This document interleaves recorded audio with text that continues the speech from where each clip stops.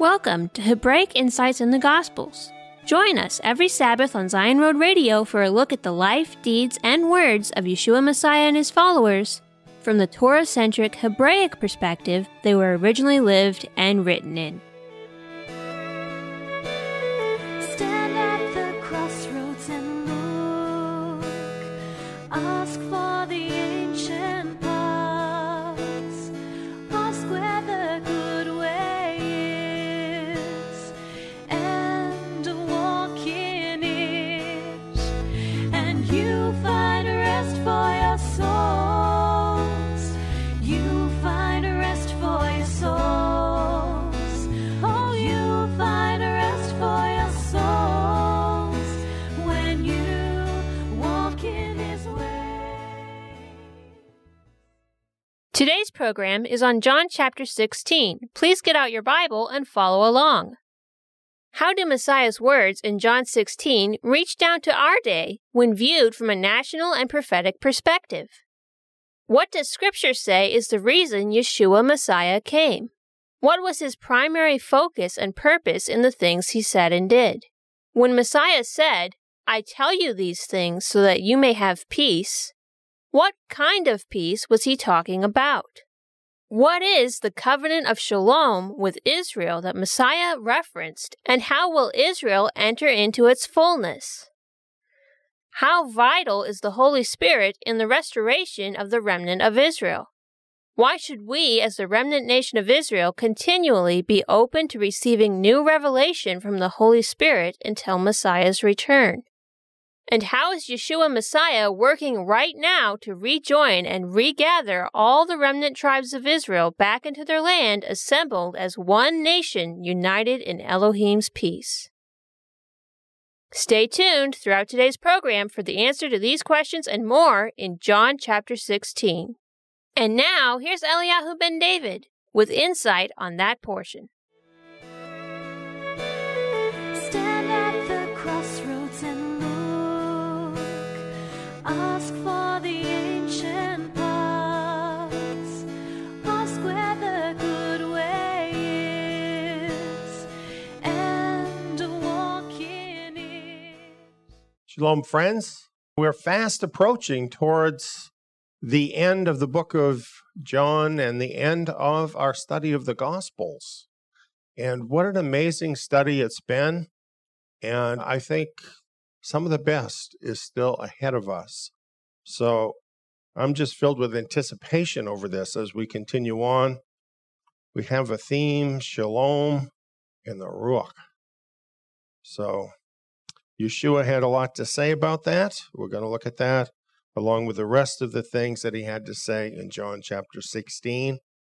And we've had more of a personal kind of view, which is very appropriate to read the verses in this way, because obviously Yeshua was about to meet his death. He was with the apostles who were going to be the foundation of the work, of the upcoming work. He was at the beginning of that long period in which the renewed Israel would be built up in the earth. And so it's very, very appropriate to look at it this way. However, as we look at these verses, we also find there is another level, not necessarily so obvious, and it's the national view, the long-term national view that is also to be found in these verses. And I wanted to share specifically about that. We want to remember that Yeshua came with a national purpose. He didn't come as some sort of a guru to make everybody feel better. That was not his purpose. He had a very distinct national purpose. Before his birth, the angel spoke to Mary and said, "Behold, you will conceive in your womb and bring forth a son, and will call his name Yeshua. He will be great and will be called the Son of the Most High. Adonai Elohim will give him the throne of his father David, and he will reign over the house of Jacob forever, and there will be no end to his kingdom." So this is very specific as to why he was coming into the world, and the angel was announcing that. And at the heart of all of this is the house of Jacob. In other words, the nation of Israel, over which he would rule. That would be his kingdom. He would rule on the throne of David. And all of this is very specific. Looking further, when Zechariah, the priest, found out about this, this is what the scripture says happened. Zechariah was filled with the Holy Spirit. Yes, people were filled with the Holy Spirit at times before Pentecost. Zechariah was filled with the Holy Spirit, and he prophesied. So these are words of Yahweh that are being spoken here, being prophesied by the Holy Spirit. And Zechariah said, "Blessed be Adonai, the Elohim of Israel, for he has visited and worked redemption for his people. He has raised up a horn of salvation for us in the house of his servant David, as he spoke by the mouth of his holy prophets who have been from old."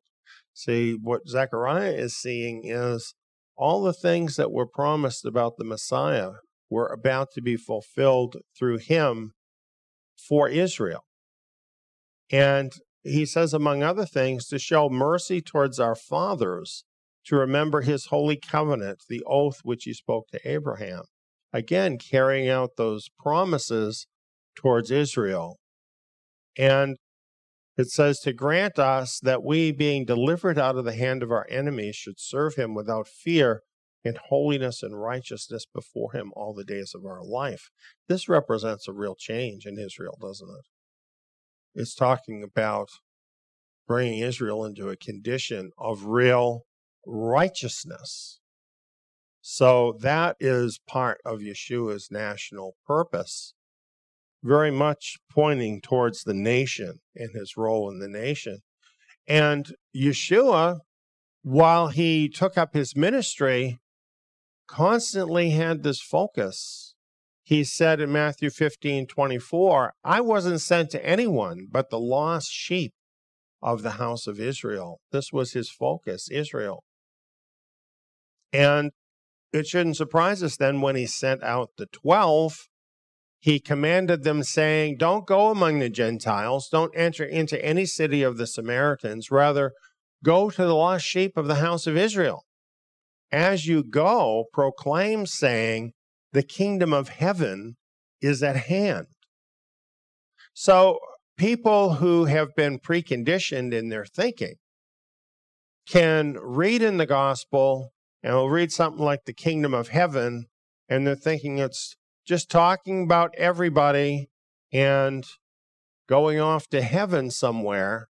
But here, the kingdom of heaven he's talking about, as we saw from what the angel said, is the kingdom of David over the house of Jacob, over Israel.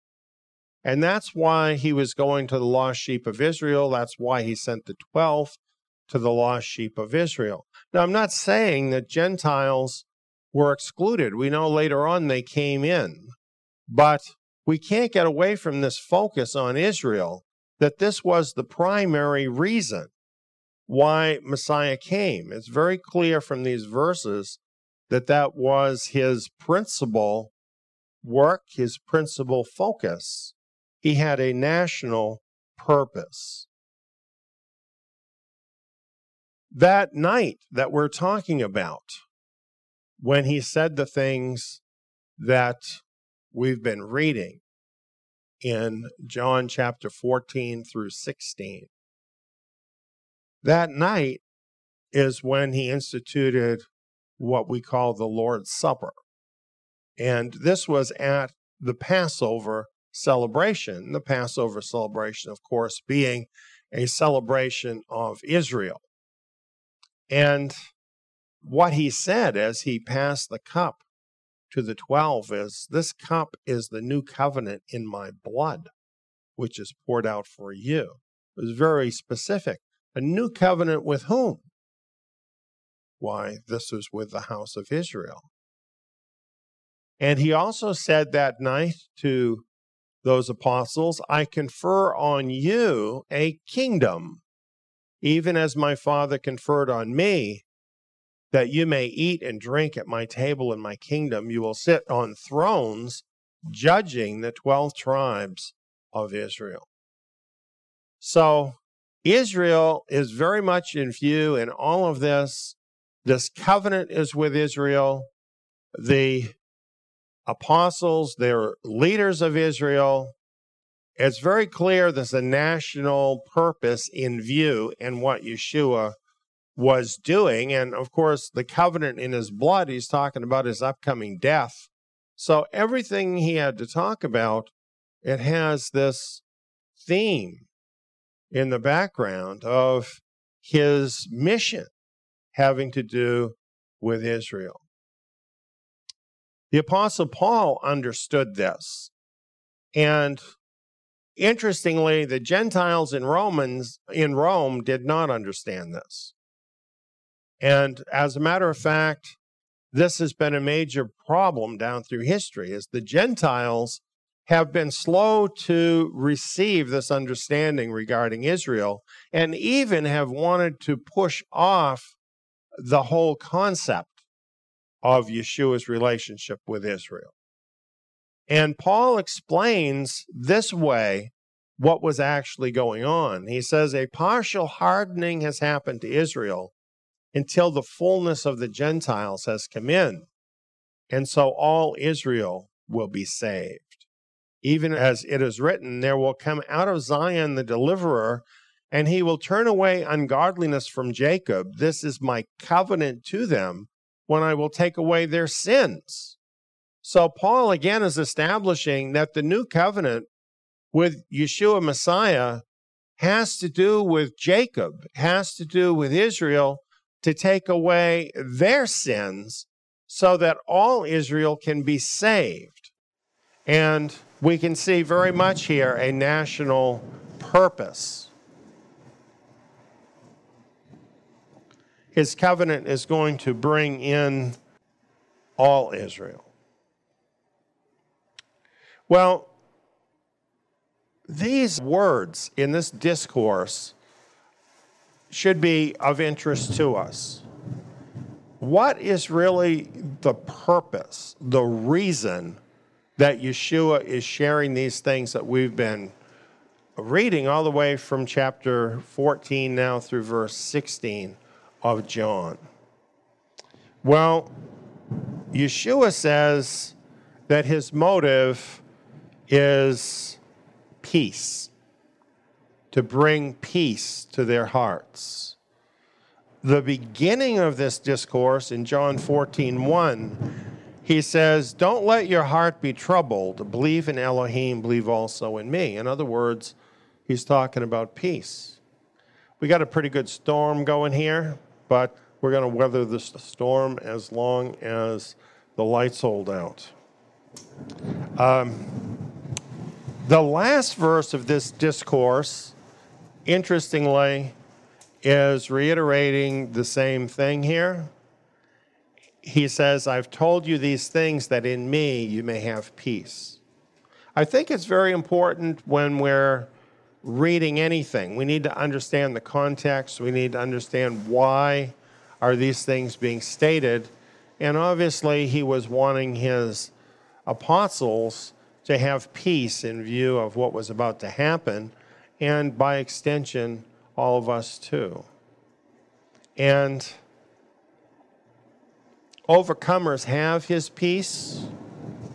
He says, in the world you have oppression, but cheer up, I've overcome the world. If he has overcome the world, he's suggesting we can overcome the world too. All of this is part of his motive in these words. And this has a personal application, but it has a national application also. So the word here in our translation of the Bible is the English word peace. But was Yeshua thinking peace, or was he thinking shalom? And are the two things the same? Well, the Cambridge Dictionary says that peace is a period of freedom from war or violence. In other words, peace is not something that you assume to be constant. It's a period of freedom from war or violence. That's pretty limited in its scope. It can also mean calm and quiet, freedom from worry or annoyance, but again, that's a temporary state, and we expect that to change, and it does change from time to time. The online etymology dictionary tells us the source of the word peace, and it essentially means from its source freedom from civil disorder. And if you trace it back far enough, it comes from the Latin word pax, and that's a Roman word, and it has to do with a compact, an agreement, a treaty of peace, tranquility, absence of war. And the Roman word pax is very much a national kind of peace that it's talking about, often imposed by force of arms by the Romans. So is that what Yeshua was talking about when he said he was going to give us peace? Well, here's an interesting verse from the book of Isaiah that has a similar thought to it as what Yeshua was saying. This is Isaiah 26, 2 through 4. It says, "Open the gates that the righteous nation may enter, the one which keeps faith." Now, I think it's interesting that in these verses, it has the nation in view, not just an individual, right? Open the gates for the righteous nation to come in. That's an interesting idea, isn't it? The one which keeps faith. There's only ever been one righteous nation, and of course that is the nation of Israel. But not every generation of Israel has been righteous. So I think this verse is actually talking about the righteous generation of Israel. And it's defining it as the one which keeps faith. And it says, "The steadfast of mind you will keep in perfect peace, because they trust in you." And it says, "Trust in Yahweh forever, for in Yahweh is an everlasting rock." The everlasting rock is Yeshua Messiah, through whom we receive our peace, through whom the righteous nation receives their peace by faith. Pretty amazing that these verses can be found here in the book of Isaiah, essentially foretelling what would happen because of Yeshua. Now, when it's saying peace here, of course, it doesn't use the English word in the original. It uses the word shalom. And the Hebrew word shalom means a state of being whole, complete, or full. So it's not really about peace treaties. It's about a state of being, a complete state of being, basically having everything you need. That's a very different thing, isn't it? The Believer's Dictionary puts it this way: completeness, soundness, welfare, peace, safety, welfare, health, prosperity, quiet, tranquility, contentment, friendship of human relationships, with God especially in covenant relationship.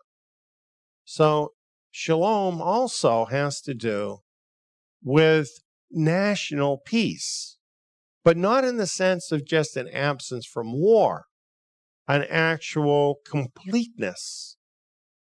And you see, this was Yahweh's idea towards his nation from the beginning.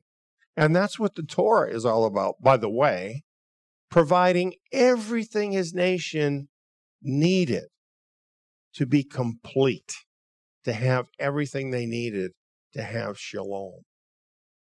That's what it's all about. This is the kind of peace that Yeshua is talking about when he says that he's telling them these things so that they could have peace in him. They could have shalom in him. It involves the national peace as well as the individual peace. So peace in him is his motive for all these things that he had to share. It's interesting if we look at the Greek word now that is used to translate what he said. And Thayer says this is the number one meaning, a state of national tranquility. I found that very interesting. Now, it also has these other meanings, but its first and foremost meaning is national tranquility. And I've never heard anybody say that about these verses. I've always heard these verses as your personal kind of peace, which I'm sure is included, but that the primary meaning of the word is a national level. That makes sense to me when you think about the mission of Yeshua from the very beginning towards his nation. Of course he would be thinking in national terms towards his nation. He's the king. So while he's concerned for the individuals, he's concerned on the national level as well. And we should be too. There's more. I'm not reading all the verses, by the way. I'm picking some out that have to do with this. John 16:12 through 13. I have yet many things to tell you, but you can't bear them now. That means, friends, when you are reading the Gospels, Yeshua knows a lot of other things that he didn't say, that he didn't specifically say. Now, some of these things he's touching on, and if being farther along in the stream of time, you have some understanding of those things, you can see where he's actually referring to those things. But he didn't explain them in detail because they weren't ready. Well, just think about that. Think about their mission. They were essentially starting out, right? So they were at the foundation level. When you are at the foundation level, you're not thinking very much about building the roof. You're thinking about building the foundation, and that's what they were doing. They were building the foundation. So Yeshua was dealing with them on that level, that those are the things they needed to know about. Of course, we need to know about the foundation too. When you build the roof, you have to already know about the foundation, don't you? Because the roof depends on the foundation. But when you're building the foundation, you really don't have to know much about the roof. Kind of interesting. So there was much that Messiah did not say to his apostles. It's very possible that you might know more about the scriptures than they did. It's very possible. Because they couldn't bear everything that Yeshua had to share. We have to understand this. Because, there are some people, they call it being orthodox. And what they do, this is something you find in different religions, different denominations too. Many times they'll have a creed. And their creed will tell you, this is what the scriptures mean. They'll have a list of things. For instance, the Trinity doctrine and other things. And that's what you have to believe. That's what you have to believe. And if you bring up something else that's not on the list, you are highly suspect. Because that's what's written in stone. That's what we've got. That's the truth. Well, there are core teachings that are the truth. Don't get me wrong about that. You can't change the truth.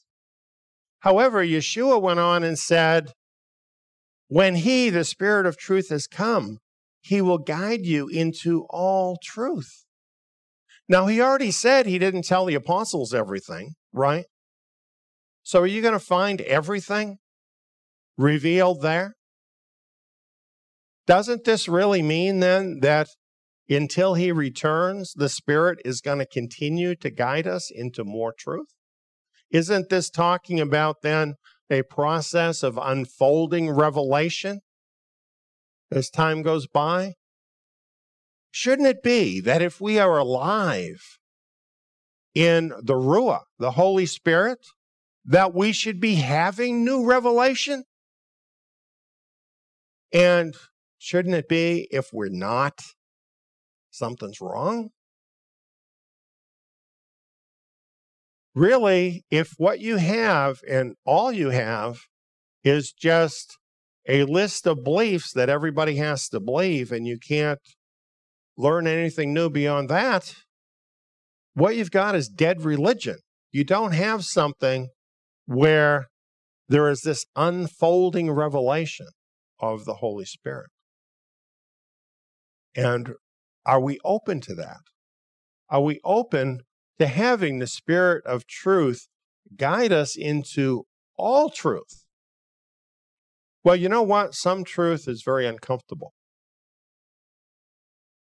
It's a really big temptation when the Holy Spirit has led you to things that are more advanced, that are more uncomfortable, to say, well, that's too scary. I'm going to stop here. Some people do that. I don't recommend that, because I believe we need to know all that he wants to reveal to us. There's a reason. If he is revealing things, even if they are scary to us, there's a reason he's revealing it to us. Think about Yeshua in this discourse to these apostles. What is he telling them? The world is going to hate you. They're going to kill you. They're going to throw you out of the synagogue. Is that what you tell people that are just getting started? Why did he tell them that? They needed to know it. Otherwise, they'd be caught by surprise. Sometimes we need to know scary stuff, don't we? It's for our own good. So we need to move with the Spirit as more truth is revealed to us.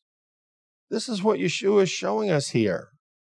There is a process of unfolding truth until everything is finally revealed. When is everything finally revealed? Well, obviously, logic tells you that happens at the very end, right? Put some water in a glass. When is the water full? It is at the very end, right? That's when we have all truth. Finally, at the very end, at the end of the age.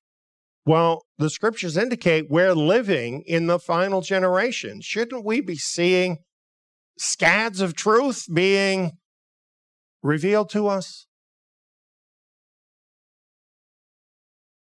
That's why we have a lot of things that people haven't known in the past, because it's the Holy Spirit, the Spirit of truth, doing exactly what Yeshua said would happen. Now, I also want to mention, it says he will guide you. Some people have this idea in their head that the revelation of truth by the Holy Spirit is something where it's all completely certain and everybody knows all the truth. And by definition, that can't be true if we believe in what Yeshua is saying here. Because if the Holy Spirit will guide you into all truth, then obviously you start out from a place where you don't know all truth. So it is a process of revelation. That means that believers are mistaken about some things. You know, the apostles, we're going to find this in the book of Acts, the apostles said to Yeshua after the resurrection, "Are you setting up the kingdom of Israel on the earth now?" They were thinking, okay, he's gone, he's died for Israel. It's time for the kingdom of Israel to be reestablished right now. Well, they missed a lot of stuff. There's a lot of prophecies that they didn't understand yet. And so they were mistaken. But did that stop them from being the apostles and doing their job? So, we don't want to have this religious kind of thinking. Like we can never be wrong about anything. We can never learn something new, because that is exactly not what Yeshua said would happen. There's a revelation process where we keep learning more, and our understanding of the truth keeps being more perfected as we're led along. And something else he said is, he will declare to you things that are coming. You don't need to know things that are coming if they're not going to happen in your generation. Why do you need to know that?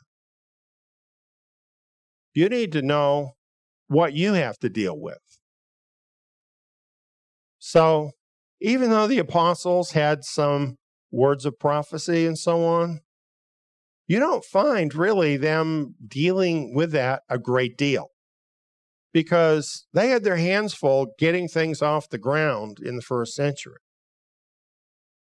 Those of us here at the end of the age, do we need the Holy Spirit to declare to us the things that are coming? Boy, do we ever. Because just like those apostles needed to be prepared for their job in the first century, we need to be prepared for our job. Getting through this final generation and accomplishing all Yahweh's purpose for us, and the Spirit of truth will help us do that. And He is, in fact, helping us do that. Now, here's an interesting thing I was noting, that from the national perspective now, Yeshua's words and what he had on his mind reaches down to Judgment Day. It wasn't just for the first century, although he was focusing on giving them the things they needed. But it says, when he has come, he will convict the world. Now, I find this very interesting, because on praying about this and considering this, I came to realize that this is not talking about the conviction that believers feel. Certainly not on the national level that we're talking about. This is talking about what happens with the world. Sin because they don't believe in me. That certainly was true in the first century of the unbelieving Jews. And they were convicted and sentenced, and the sentence was executed in the year 70. What about our world today in the end of the age? Shouldn't we expect something similar to happen? About righteousness, because I'm going to my Father. He's not here in the world anymore, teaching people about righteousness. And the world is not receiving righteousness. Just read the newspaper, and you'll know what I'm talking about. They're convicted. This is why, by the way, they want to force you to accept things that are unrighteous, because they don't want to believe their sin. They're being convicted by the Holy Spirit, and they won't accept it. That's what's happening. And about judgment, because the prince of this world has been judged. Yes, Satan has been judged. What comes next? When does this come due? Does this not come due at the end of the age? And you know what? While I was studying this, all of a sudden I heard this little voice say, wow, this is the 7 seals being opened. I'm not saying this wasn't going on all along, but in a very specific way, this is the 7 seals being opened in the book of Revelation. These are indeed convictions of the Holy Spirit. where God is trying the world. And we've been seeing it going on as an amazing spectacle to the world. All these things, sin, conviction against unrighteousness, judgment against the world. We're seeing this unfolding before our eyes as these seals of the book of Revelation are being opened. So this does have a very specific national kind of meaning at the end of the age. Now, I'm going to look at a few verses that talk about a covenant of shalom. And this is in Isaiah 54 that we're going to focus. And first, we're going to look at Yeshua's words. He says, "You will be sorrowful, but your sorrow will be turned into joy. A woman, when she gives birth, has sorrow because her time has come. But when she's delivered the child, she doesn't remember the anguish anymore for the joy that a human being is born into the world." Now, of course, Yeshua is applying this to these apostles and what's going to happen with them. But where does this particular figure come from regarding the pregnant woman having anguish and then having joy? This is all from the prophets. And there's a number of places where we find this, but one of these we find in Isaiah 54, 1 through 3. And here we have the barren woman who gives birth. And it says, "For more are the children of the desolate than the children of the married wife." And it says that her seed shall possess the nations and make the desolate cities to be inhabited. And it says, the Holy One of Israel is your Redeemer. Now, we have a number of other verses. In Revelation 12, it's talking about the same thing. Jeremiah chapters 30 through 33 refer to this same idea about the pregnant woman. And there are other prophetic verses too, all of them having to do with the restoration of the nation of Israel. In Isaiah 54, it goes on here with these thoughts. "For a small moment have I forsaken you, but with great mercies will I gather you." This is talking about the tribes of Israel that were dispersed throughout the world, assimilated into all the world. And Yahweh's thinking of this as a small moment. You know when this happened? About 2,500 years ago? More than that. It's a small moment to Yahweh. And he says, "With great mercies will I gather you." Are we to take that seriously?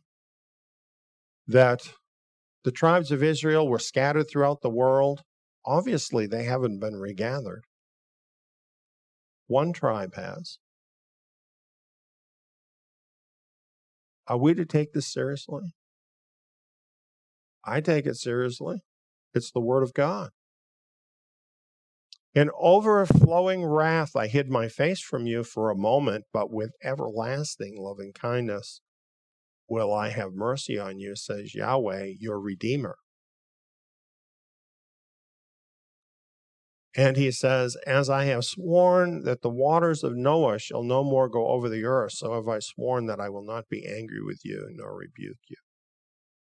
And he says, "For the mountains may depart and the hills be removed, but my loving kindness shall not depart from you, neither shall my covenant of shalom be removed, says Yahweh, who has mercy on you." In the context here in Isaiah 54, this is very clearly talking about the scattered tribes of Israel, that there's a covenant of shalom that is made with them. What covenant is that? Since Yeshua came with the renewed covenant, Is there any covenant that's going to replace that covenant? He did that. This covenant of Shalom with scattered Israel is that same covenant that he instituted with those apostles that night. It will be by the power of that renewed covenant that Israel will experience these very things that the scriptures are talking about here. It's just in the first century, they hadn't come to the place in the timeline for that to happen. We're at that now in the final days. In Ezekiel 34, it also mentions the covenant of Shalom. And again, what is it talking about? Here we have a covenant of Shalom with Israel. And Yahweh is speaking to Ezekiel. He says, the word of Yahweh came to me saying, Son of man, prophesy against the shepherds of Israel. Now, it uses this term towards Ezekiel throughout this prophecy, Son of man. Have you ever heard that before? I think it's pretty clear from that title that in this prophecy, Ezekiel is standing in the place of Yeshua Messiah. He's a prophetic figure of the coming Messiah. And he's prophesying against the shepherds of Israel. Do you know anybody called the Son of Man that prophesied against the shepherds of Israel besides Ezekiel? Did not Yeshua come and do exactly that? And it goes on, tell them, behold, I'm against the shepherds, and I'll require my sheep at their hand, and cause them to cease from feeding the sheep. Neither shall the shepherds feed themselves any more, and I will deliver my sheep from their mouth, that they may be food for them. Now, this literally happened in the first century because of the work of Yeshua and the separation work that he instituted. The remnant were brought out, and they were saved, but those wicked shepherds and all that followed them had to endure the terrible punishment that came in the year 70. So we can easily see that Ezekiel, as the Son of Man, prefigured the Messiah in this role. Well, there's more here in this chapter. The prophecy says, behold, I myself, even I will search for my sheep that are scattered abroad. I will deliver them out of all the places where they have been scattered in the cloudy and dark day. I will bring them out from the peoples and gather them from the countries, and I will bring them into their own land, and I will feed them on the mountains of Israel. Well, did this happen in the first century? Did Yahweh gather all of the scattered sheep of Israel and bring them back to the land of Israel? We know historically this has not happened. So this is an aspect of the prophecy that goes beyond what Yeshua did in the first century, that looks ahead to what eventually would happen, things to come, right? When Yahweh would gather his sheep together and bring them out of all the countries where they've been scattered, all the countries, and bring them into their own land. Is there anything ambiguous about that? Is it unbelievable? Well, apart from faith, it is unbelievable. Because we would think after all of this time and them being assimilated throughout all these countries that this would be impossible. But by Yahweh's Spirit, it's not impossible. And he will fulfill this and is fulfilling this in these days. And it goes on here in Ezekiel 34, saying, I will set up one shepherd over them, even my servant David. I will make with them a covenant of peace, they shall be secure in their land. This covenant of peace or covenant of Shalom with Israel is talking again about the same thing, right? It's the renewed covenant that Yeshua made that very night when he spoke all the things in these verses we've been reading. It's a covenant of Shalom for the scattered sheep of Israel. Now, does that mean that other people can't enter into it and everything that we've ever heard about that? No. It doesn't mean that other people can't come under that covenant. But it definitely, as we see in this prophecy, refers to this specific thing that Yahweh would do in regathering his nation, remnant Israel, and that covenant by Yeshua's own blood is our guarantee that it will happen and he will bring us back into our own land under David. In other words, the son of David, Yeshua Messiah. Ezekiel 37 also mentions a covenant of Shalom. Are you seeing a pattern here? This is really important because here it's showing us that this regathering of the remnant nation is a work of the Ruach, the Spirit, that Yeshua was talking about. John 16:7, now looking at this from the national view. Nevertheless, I tell you the truth, it is to your advantage that I go away. For if I don't go away, the counselor won't come to you. But if I go, I'll send him to you. You see, what the prophets clearly show is that the restoration of Israel comes by the power of the Holy Spirit. If Yeshua did not give us the Holy Spirit, then this prophecy could not be fulfilled. That is the way in which Yahweh is working. So it's very interesting. Yeshua very well may have had this national concept in mind as well.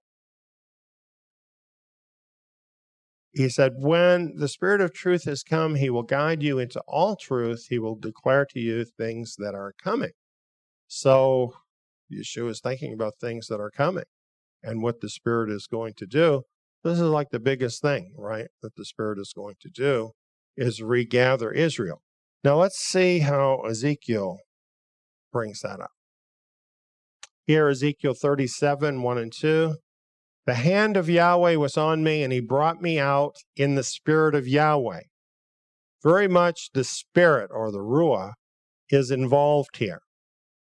And this, of course, is the vision of the valley of dry bones. Very many, very dry. If you went out into a valley that was scattered with dry bones, are you expecting those bones to come together and become people again?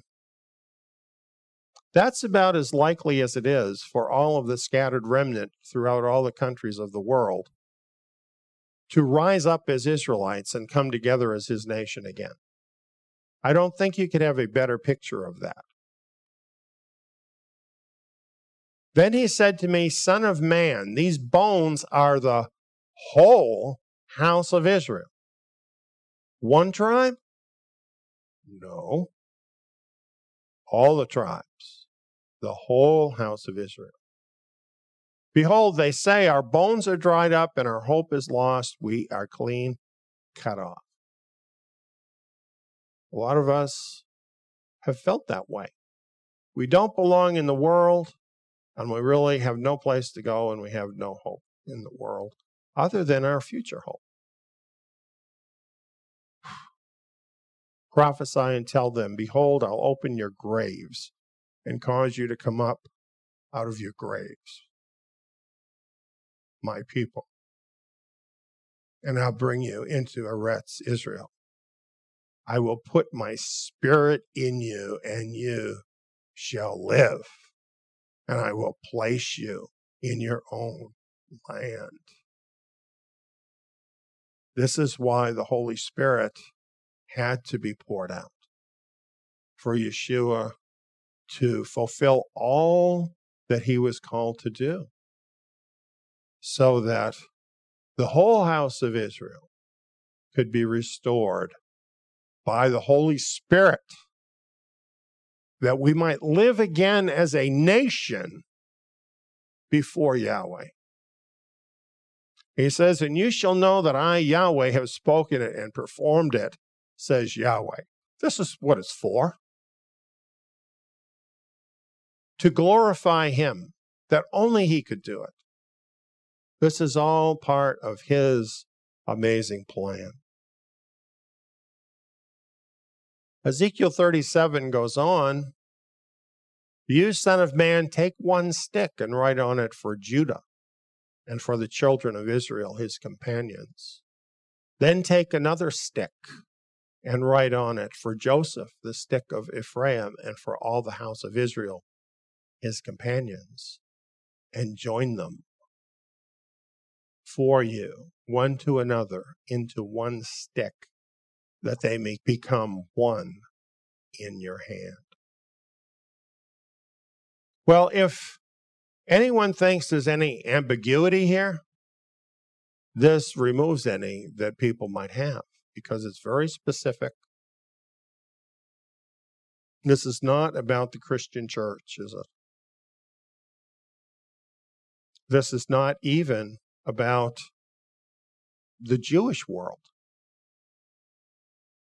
Judah is mentioned along with the children of Israel, his companions. In other words, perhaps some others from some of the other tribes that are with Judah. And then the other stick for Joseph, the stick of Ephraim, and for all the house of Israel, his companions. You know, Ephraim was the leading tribe of the 10-tribe kingdom that was deported. So it's talking about them. So between these two, Judah and Joseph, it's talking about the entire house of Israel. And it says they'll be joined together, not as two sticks, but as one stick, that they may become one in your hand. Now, once again, we're realizing Ezekiel, the Son of Man, is standing here for Yeshua.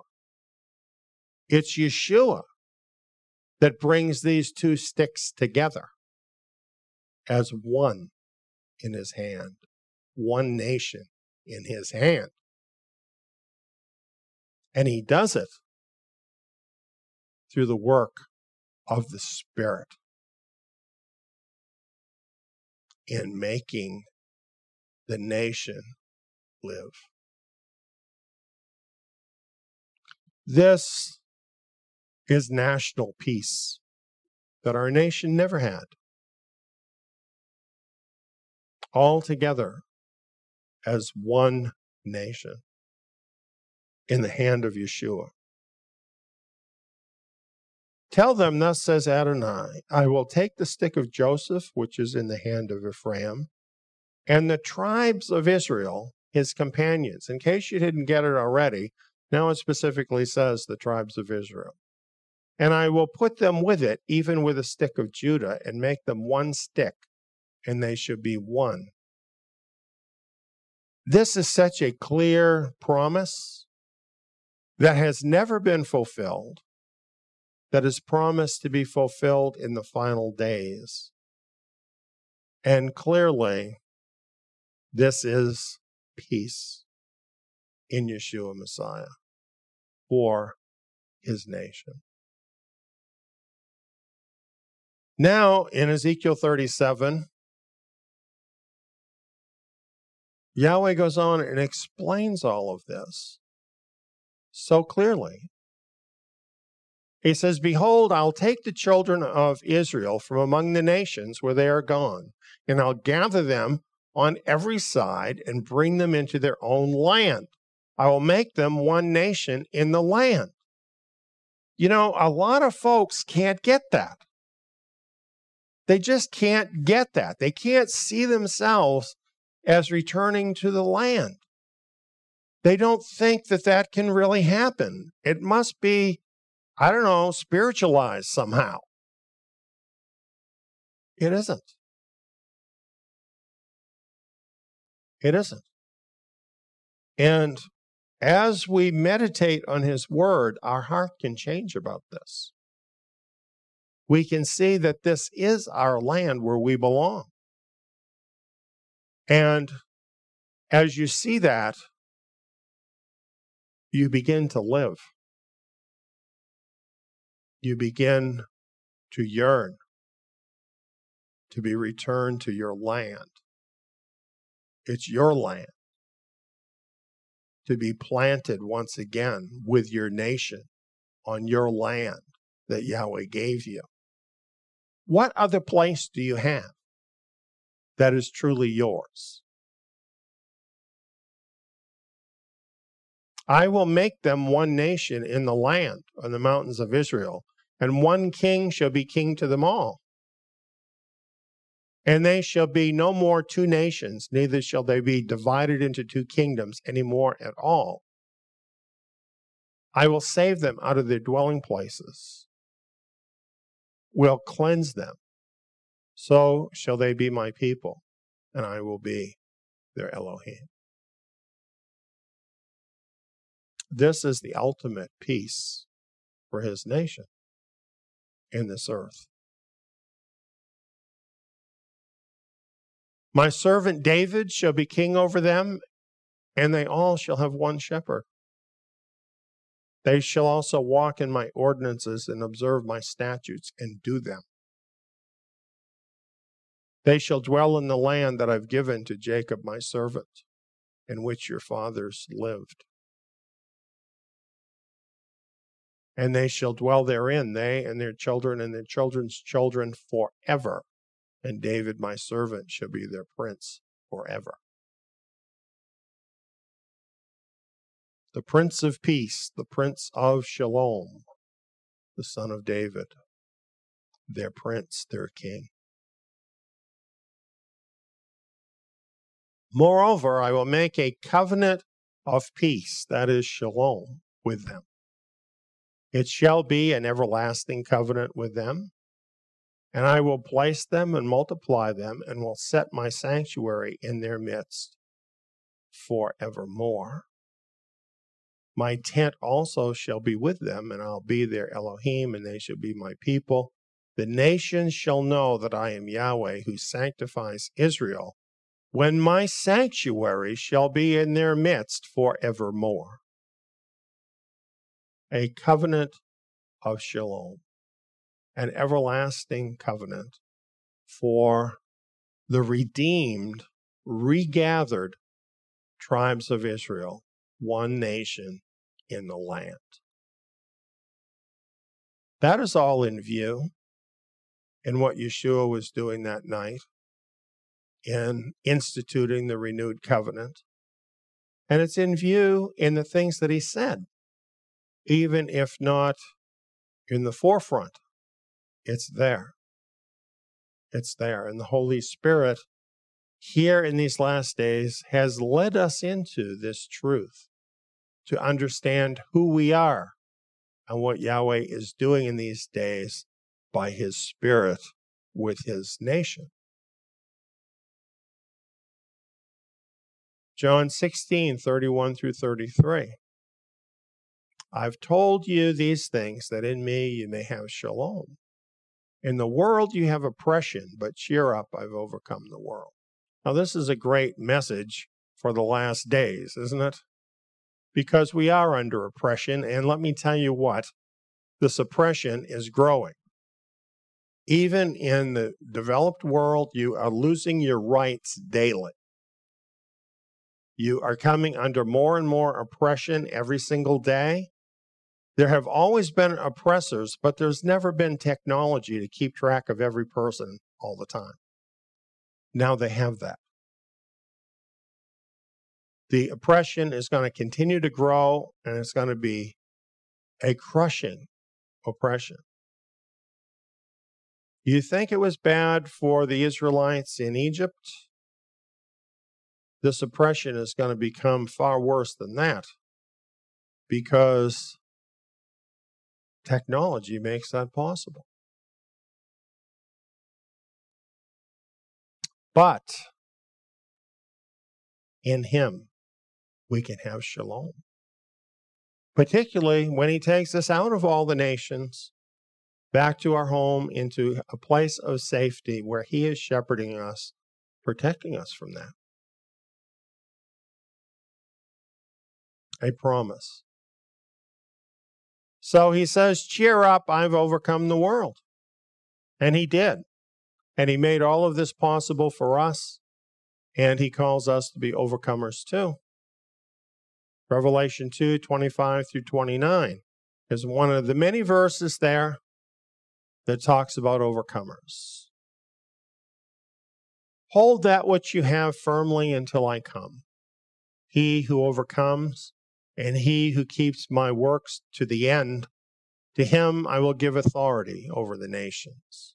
He will rule them with a rod of iron, shattering them like clay pots. That sounds like victory. He who has an ear, let him hear what the Spirit says to the assemblies. Shalom in the Ruach.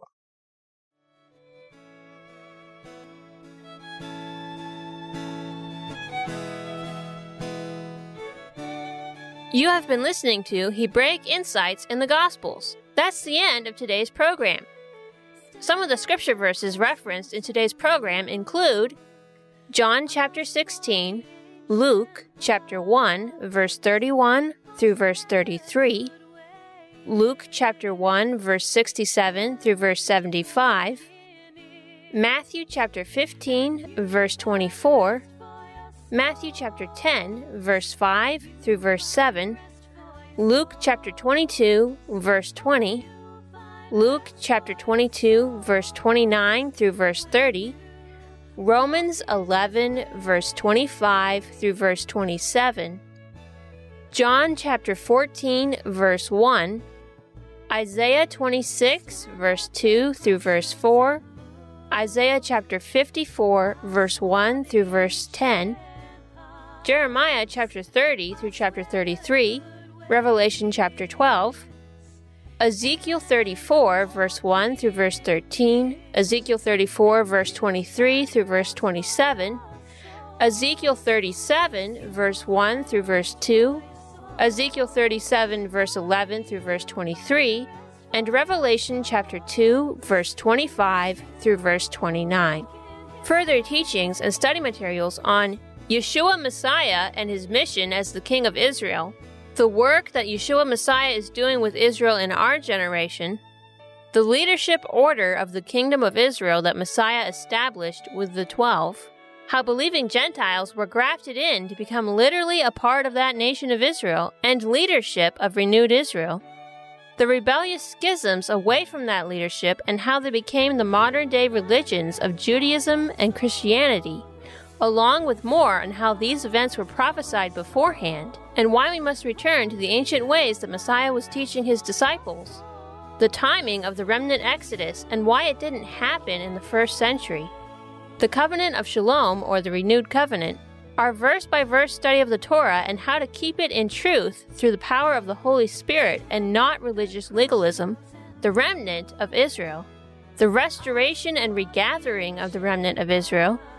the role and purpose of the restored remnant of Israel in these last days, and more on end times prophecy, along with many other teachings and topics, can all be found at our membership site, Tsiyon Tabernacle. Sign up is free. Just go to Tsiyon.net. That's TSIYON.net. New programs on the Gospels will be airing every Sabbath right here on Zion Road Radio. Join us next Shabbat to learn more Hebraic insights in the Gospels. Shabbat Shalom! Stand at the crossroads and look, Ask for the ancient path.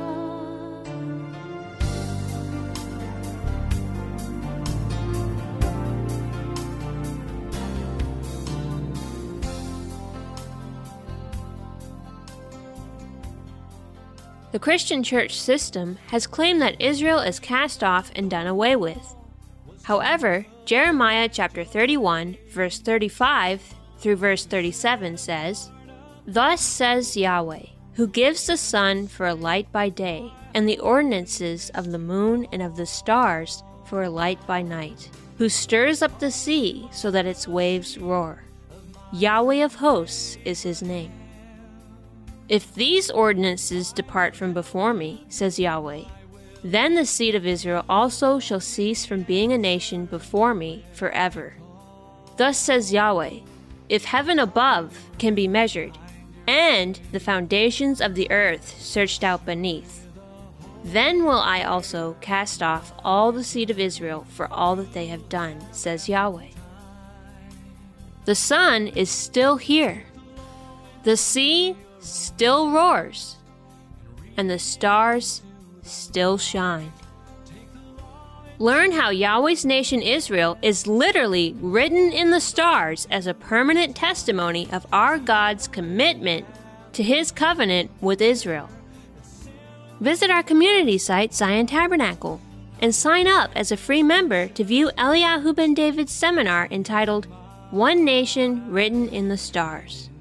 Now available free of charge as part of Tsiyon Fast Track, our introductory video course. Tsiyon Fast Track will give you the big picture of what God is doing with his remnant nation in this very generation. To sign up and learn more about what other free resources you'll get as a Tsiyon Tabernacle member, go to Tsiyon.org and click Join Us. That's TSIYON.org.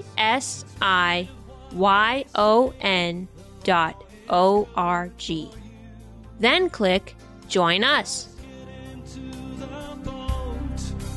Where the passengers await for her to run. I'll be the wind behind your sail, push you with a holy gale, and on your journey you'll have ample time to take the law into your own hands and read it into the night. Take the law into your own hands and hold on to it tight. See the words that have been written there, and sin will keep us apart. Has God put it on your heart that you may be a part of the remnant of Israel? Have you ever wondered what the order of the 144,000 in Revelation chapter 7 is? How about the order of the tribes on the stones of the high priest's breastplate? Learn the answer to these questions and more in Eliyahu ben David's 5-part video series entitled The Remnant Tribes of Israel Seminar. Plus, learn the basic function of each division in the order of the tribes of Israel, and which division your tribe belongs to. This seminar can go a long way in helping you to see the big picture of where you fit into the order of Yahweh's remnant nation. View the seminar free of charge at our membership site, Tsiyon Tabernacle. To sign up and learn more about what other free resources are available to you at Tsiyon Tabernacle, go to Tsiyon.org and click Join Us. That's TSIYON.org.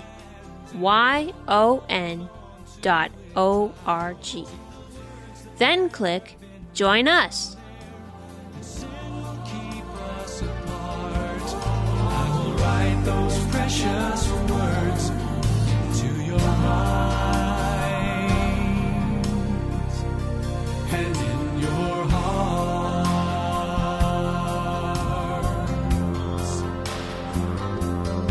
In your heart.